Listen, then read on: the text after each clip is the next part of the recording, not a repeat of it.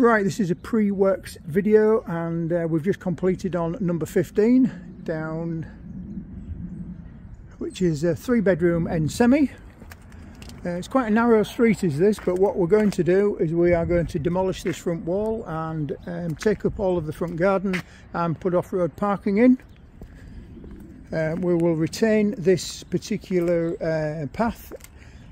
So we will backfill this with type 1 aggregates, obviously get a proper drop curb in, we'll take this up and we'll stone the side of that, similar to what next door have done and the other neighbour. That's a shared access with access down to the rear of the property. I will be speaking to the double glazing people today, and the whole house wants glazing except for the back door. So, entrance hall, lovely original staircase, stairwell, so absolutely super that. Property requires a rewire. It was full of furniture last time I came in, but lovely size through room. Serving hatch into the kitchen, which will be disappearing. Dave, my builder this morning, my senior contractor, we have decided to, we've designed the kitchen. You don't see this very often. A very old gas cooker, still with its original book. This has been an old larder, which we're actually going to keep, and we're going to turn that into a little utility area, so we'll get that plumbed in and put some drains in for a washing machine in there. Put a new door on. That serving hatch will get blocked up. This cupboard's coming out. So we'll leave room for an American style fridge freezer in there, small 800 unit and a bit of worktop, and sink will be overlooking the garden and returned round.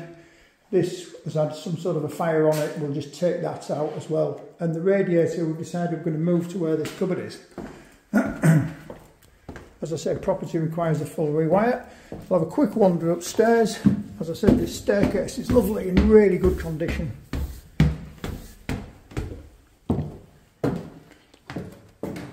Obviously we'll be putting a new bathroom suite in with low level WC, bath with shower over, our usual specification, the correct type of fans, etc.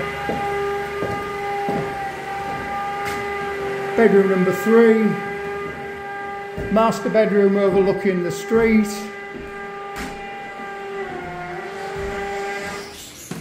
And bedroom number 2.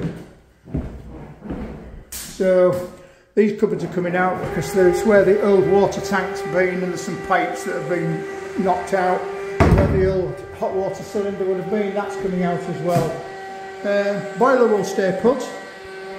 Very unusual that we have fitted when they've fitted the central heating system, they've fitted a radiator in the smallest bedroom and one in the bathroom, but not one in the other two. So obviously the central heating system is going to be extended.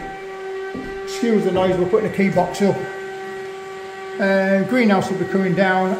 I've been in the garage, probably going to keep the garage once, because we're going to have, it'll give extra storage for bikes and things like that, plus the fact it's not in bad condition. The floor's a little bit rickety in it, but it's not bad. But obviously the main thing is to get access to parking on the front with the street being small. So that's the first video and the pre-works on number 15.